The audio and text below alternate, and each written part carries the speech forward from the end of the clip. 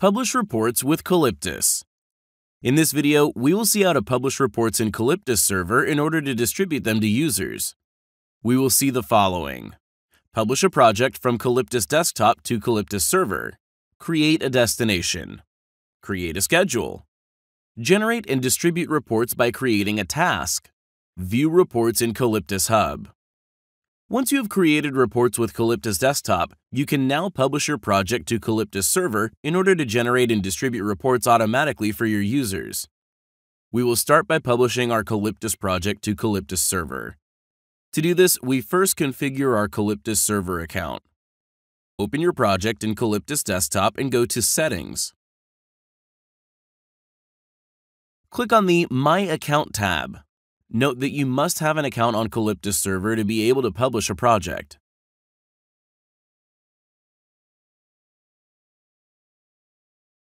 Enter the address of your Qalyptus server. Choose the type of authentication: Windows authentication or authentication with your Qalyptus Server credentials. Now we can publish the project to Qalyptus Server. Click Publish to the Server.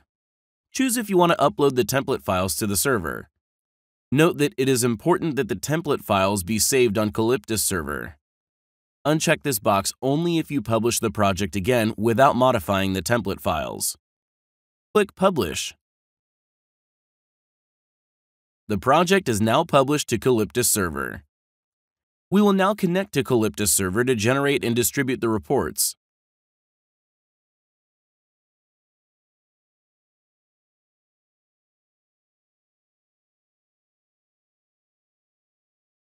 As you can see, our project is visible on the Projects page with all its data.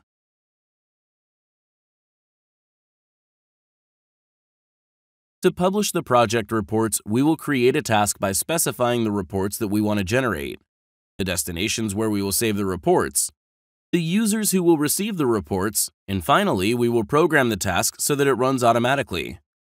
Let's start by creating a destination. On the Destinations page, click Create Destination. Enter a name. Enter a description if you wish. Select the type of the destination. For our case, we will choose to create a destination with the folder type to store the reports in a local folder. You can choose other types if you have configured storage services like FTP, OneDrive, and others. Enter the folder path.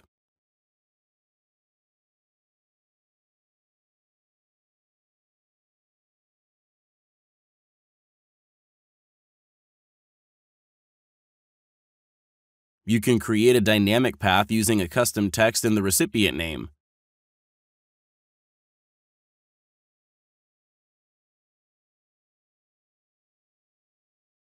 Click Save. We will now create a schedule. Several execution frequencies are possible: hourly, daily, weekly, and monthly. For our example, we're going to create a schedule that will fire every week, Monday at 6 a.m.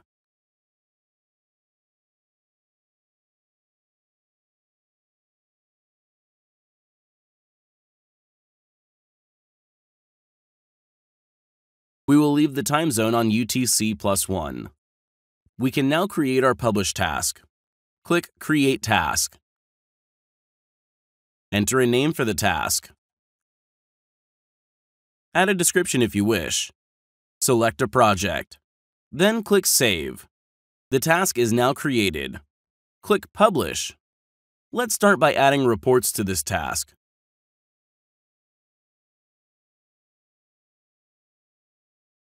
Select a report and output format.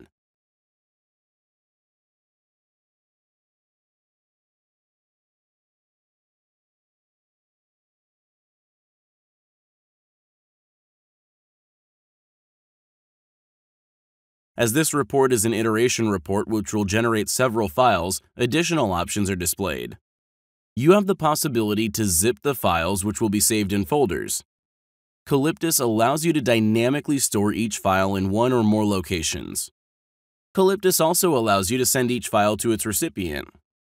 Finally, you can choose which user has access to which file in the Qalyptus Hub. The system is very simple to configure. Just create a variable in QlikSense or QlikView, which will contain a value for each iteration. For more details with concrete examples, please visit the Help page, Add Reports to a Task.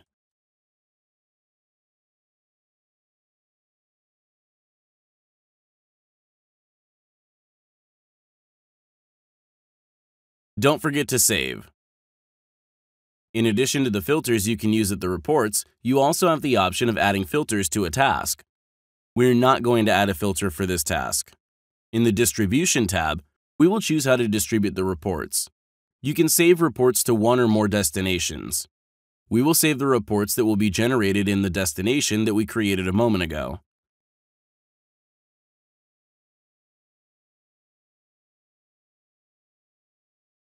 We will also publish the reports in the Qalyptus Hub. Here we will choose to keep the last 5 occurrences of each file that will be generated. Put 0 to not limit the number of occurrences to save. The third means of distribution is email. An email will be automatically sent at the end of the generation of reports.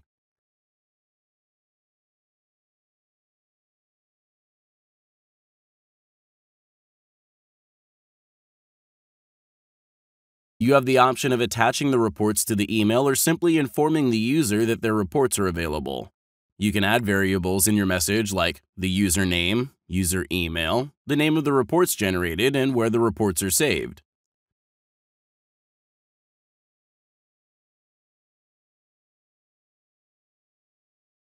In the Recipients tab, we will select the users who can view the reports. You can add users or groups. Adding groups allows for easy management of recipients. You can, for example, send the reports to all users using the All Users group or send the reports to the sales department using the Sales group. Select the Send Email checkbox to allow the user to receive the distribution email. Check the Can See in Hub checkbox to allow the user to view reports in Qalyptus Hub. In our case, we will add a user.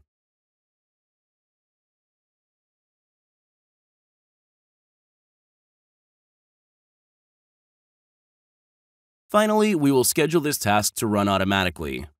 We're going to add the schedule we created a moment ago to generate reports every week.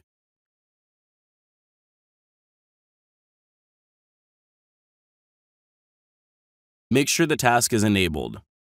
A scheduled task will run on the date and time of its schedules only if it is active. You can execute the task at any time by clicking on Run Task. You can view the status of the task in the Status page, Scheduled Tasks.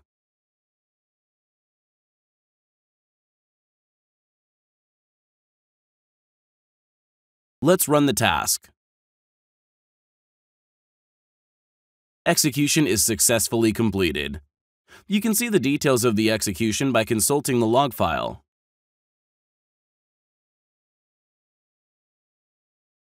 As you can see, the reports are published in Qalyptus Hub.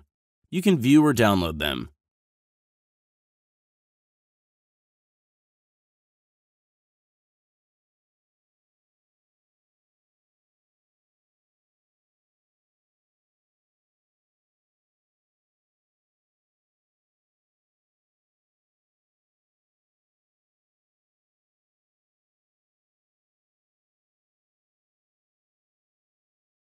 You can also view older versions of each file and subscribe to the report.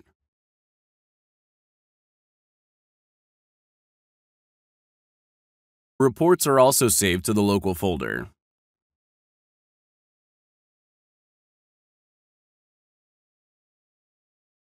An email has been sent to the recipient we have chosen.